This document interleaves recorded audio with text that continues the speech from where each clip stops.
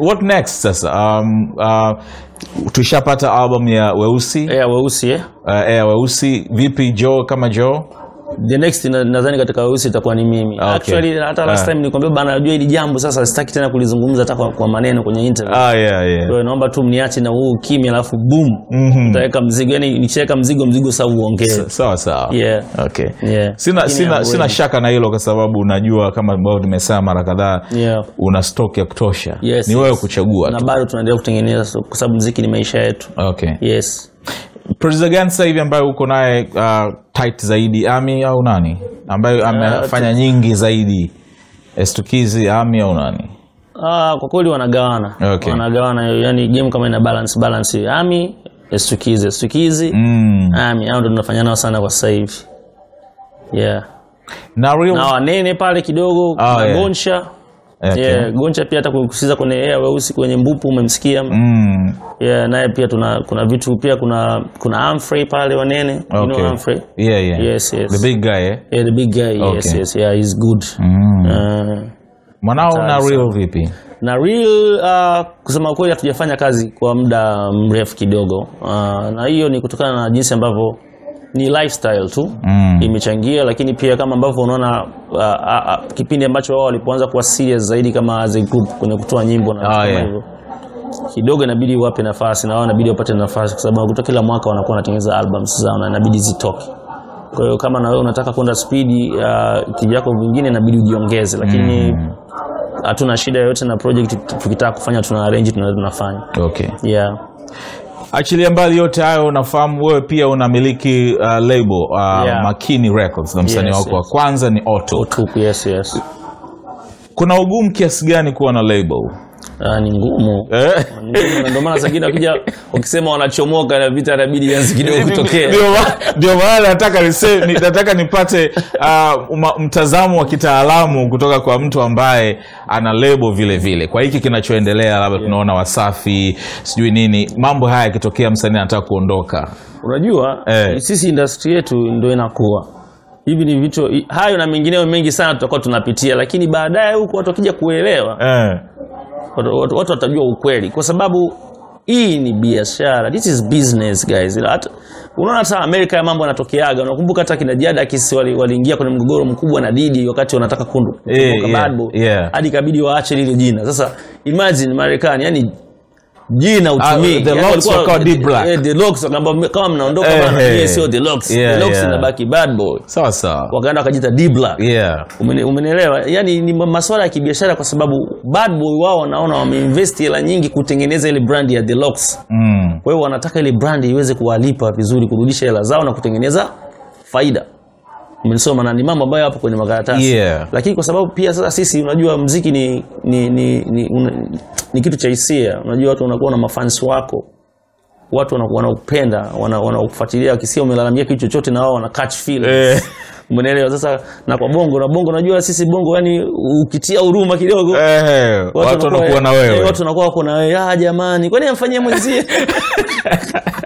Zile facts zote wanazisahau kwa sababu unakuta wewe umeinvest muda wako, umeinvest hela zako, au si? Kwa sababu wewe ndio unatoa, msanii anakuwa atoi music videos, promotions, productions, audios, lifestyle, kumtengeneza, kuhakikisha vizuri na vitu kama hivyo, zote ni hela unakuwa unafanyaje?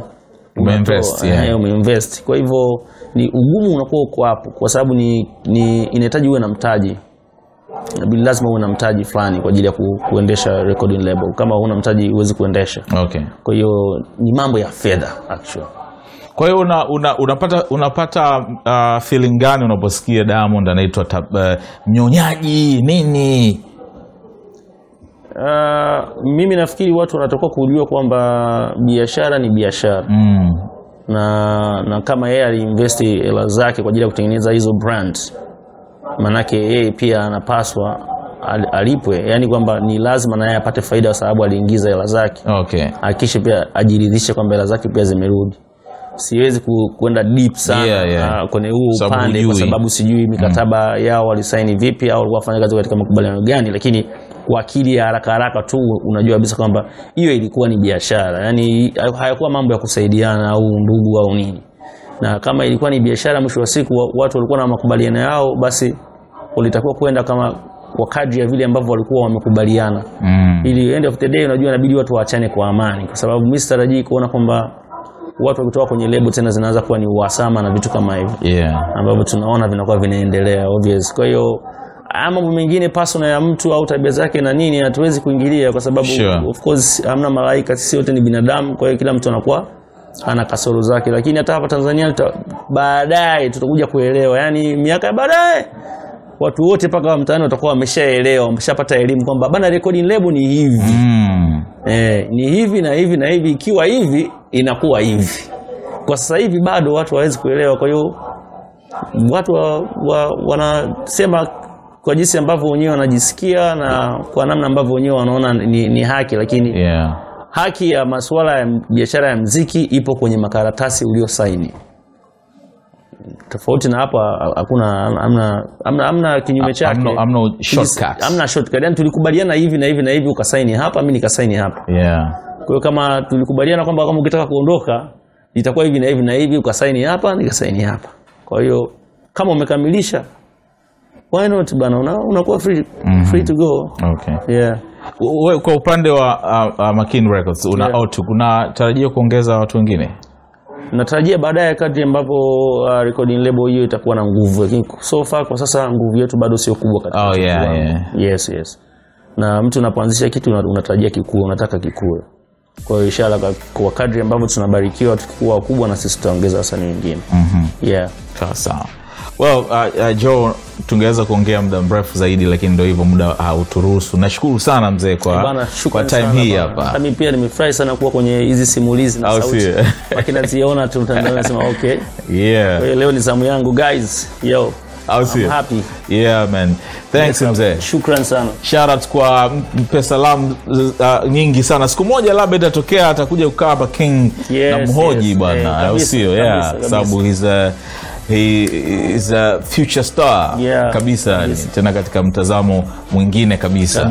So all the best, na Mungu abariki familia. Shukrani sana. Shukrani sana Sky. Nikushukuru pia ambaye umekuwa nasi kwenye Chill na Sky. Mimi naitwa Frederick Bundala Skywalker. Bila shaka umejifunza mengi na umeyajua mengi ambayo ulikuwa yafahamu. Hadi siku nyingine tena, kwaheri.